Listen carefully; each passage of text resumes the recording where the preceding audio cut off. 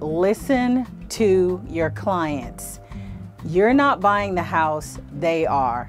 Your likes and dislikes are not the same as theirs. Assume nothing and follow through with everything. Education is something important, and it's very easy to forget about as your business starts taking off.